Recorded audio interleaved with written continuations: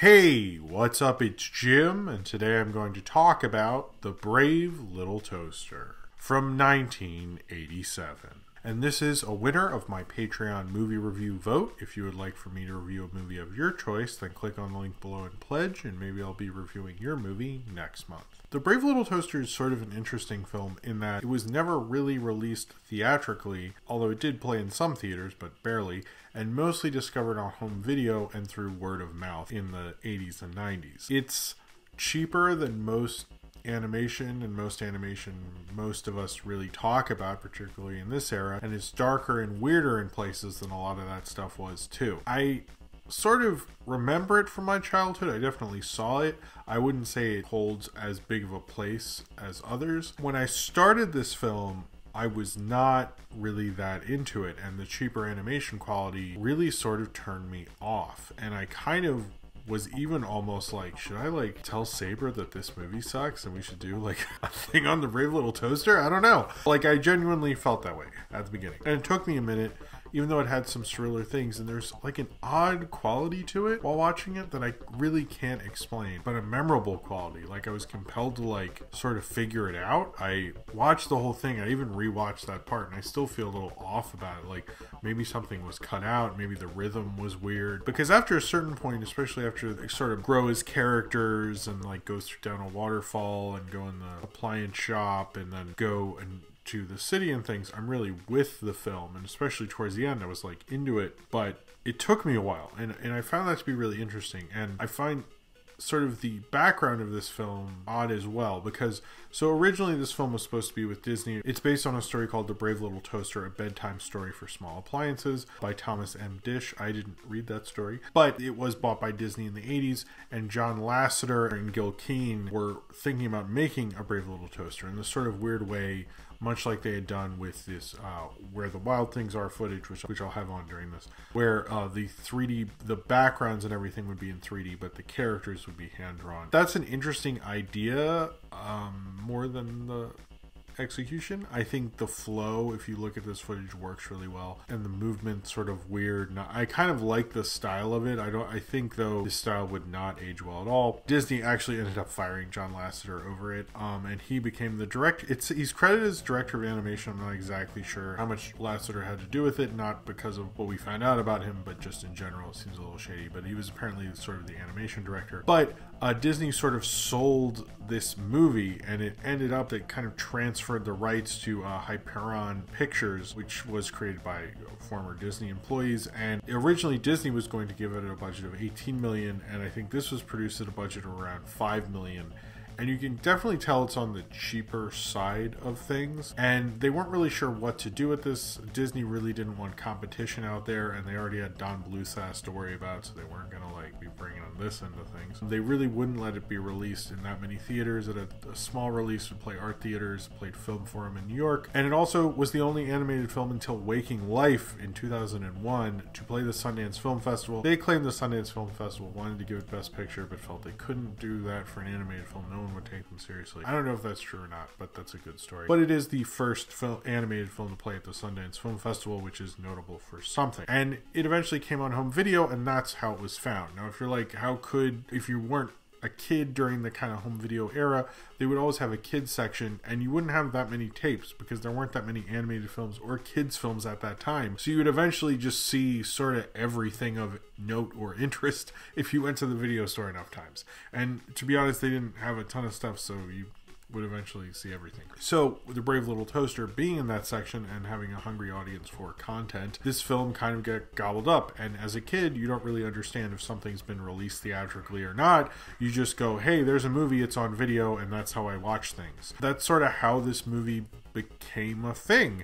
And I do notice, the Lasseter ness of this film, and I'm sorry if people don't want me to bring them up or whatever. You can see allusions to certainly what happened in Toy Story and this film, particularly with the journey and everything. I can actually find allusions to all three Toy Story films from the guy who runs the appliance shop. You can compare that to Toy Story 2, to what happens at the junkyard is clearly comparable to what happens in Toy Story 3. They just managed to spread that over 3 movies, and Brave Little Toaster just decides to do it in 1. What this film does with a lot of its surrealer imagery and weirder things is, like, one, you often wonder, and I often wonder, like, you know, I like my toaster. I don't have a toaster, but I've liked a toaster or my oven and stuff. I don't know if my oven would really care that much about me leaving, and I don't know if I have necessarily an attachment to those things. I think when it's toys, and unfortunately this does get compared to Toy Story because it is rather close, that there's an emotional attachment there. If I see one of the toys or action figures or whatever I played with that reminds me of that time, I have a personal attachment to that.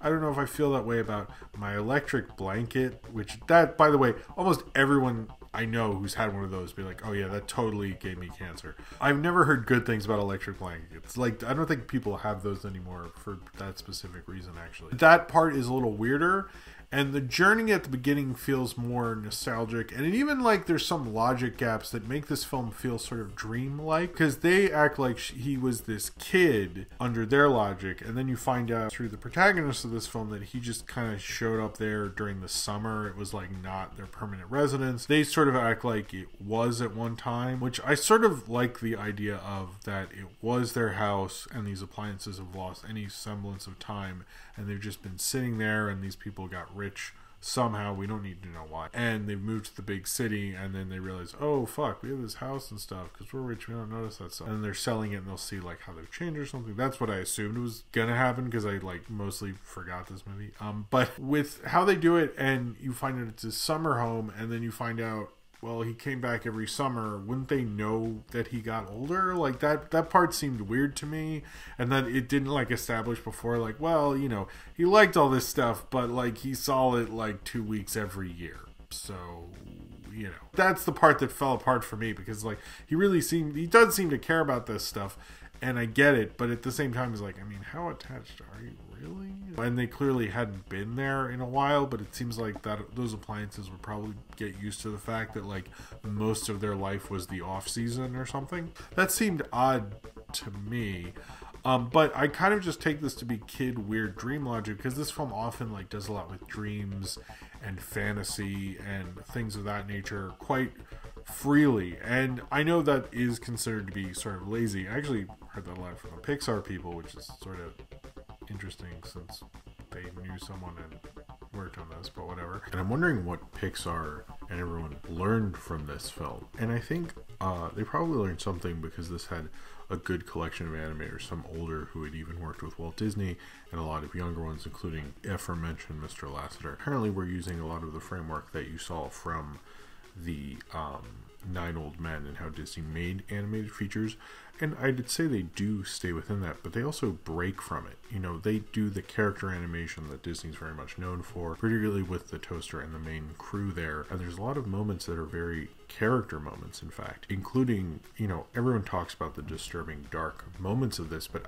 I often find this film to be more surreal and just strange in a way, which often finds it very compelling. But the part where the flower falls in love with the toaster because it sees its reflection. All these animals are very enamored of the toaster because of their reflections in it, and this flower that falls in love with it and eventually, like, teaches the toaster that he needs to warm up to Blanky, or apparently the director said in an interview that it's supposed to show the toaster that he needs to curl up with Blanky at night or Blanky might die, basically, is the metaphor there. But that scene is incredibly heartbreaking because you see this flower find love because it hasn't been around any other flowers because it's growing away from everything, and then it wilts and dies when it, you know, sort of gets some compassion and realizes it's fake. It just sort of dies off. And there's a couple, like, kind of suicidal things in this, including with the car in the junkyard who decides that it wants to get crushed and things like that.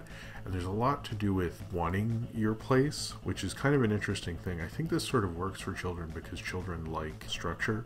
They like, you know, having a set bedtime, things like that. Kids, you know, probably won't express that, but in their deepest core, they love having parental figure, 2 parental figures, what have you, and having that structure and being like, now it's dinner time, now it's bedtime. And this film very much gets into that, like, knowing your place and knowing what that place does for you and the role of that. And Brave Little Toaster goes within that, but it goes into kind of the darkness for that. It seems like the reasoning of a child, but as an adult, when you're watching it, you understand how you need to break out from that. And I find it odd, a lot of the things with the idea of them trying to find the master, this kid, because you find out later in the film when they get to his apartment. With also one of those appliances is voiced by Joan Rivers, which I feel like you don't really notice, and I didn't notice until going through this. But you notice that he's very wealthy. Find out he's much older, and he's going to go back and get them from the cabin at the same time they're coming there, which is a little stupid, but whatever. And first off, if they just waited, he took his girlfriend to the cabin. I'm not going to make any grand assumptions here,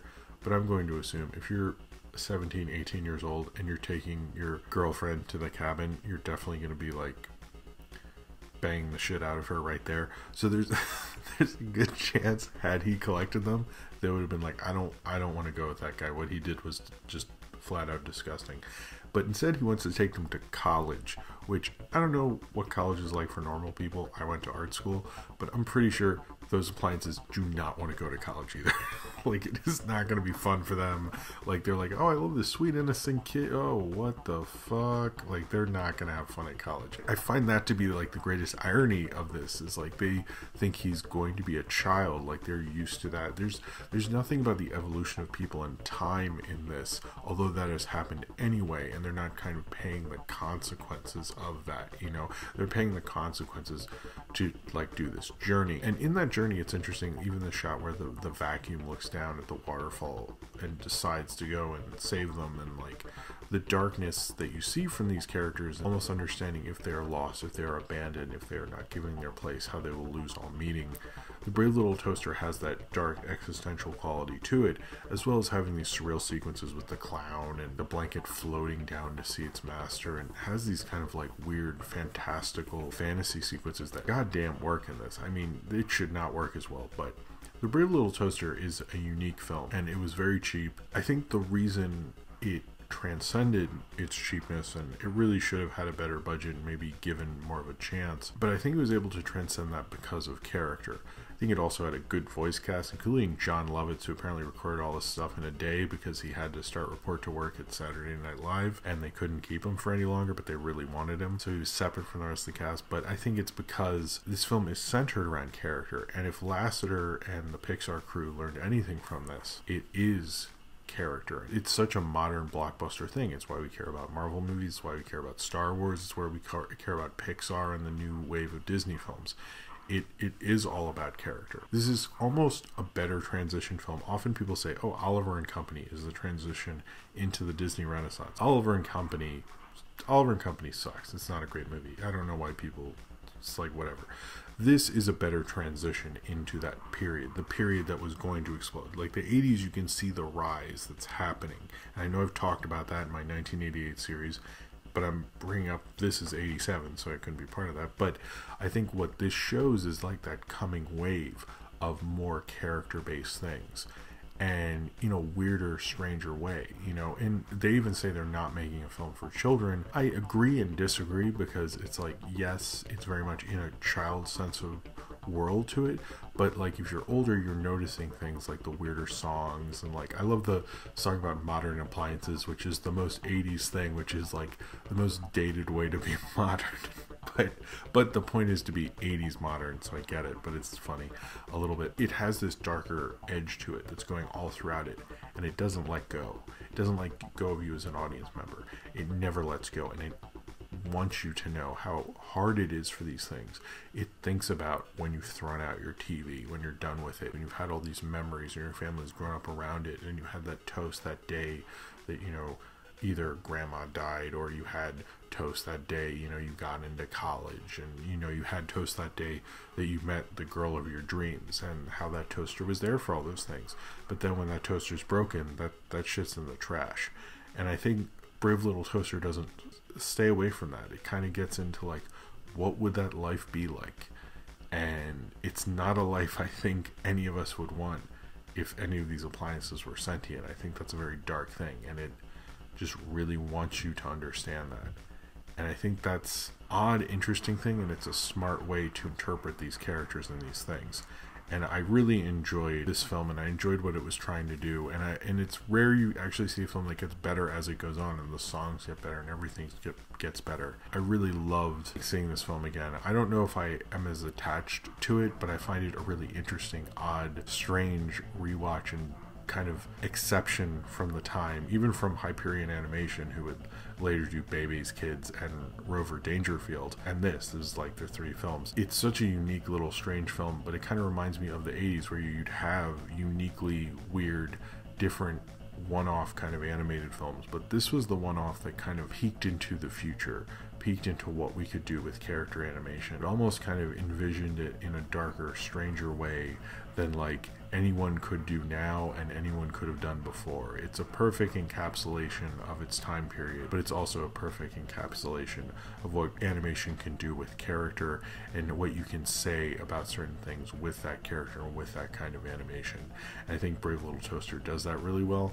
It almost becomes one of the more interesting animation classics of the 1980s. So if you've seen The Brave Little Toaster and you would like to talk about it, then comment below in the comments and subscribe if you would like to. And this was the winner of my Patreon movie review vote. If you would like for me to review a movie of your choice, then click on the link below and pledge, and maybe I'll be reviewing your movie next month. Thank you very much for watching.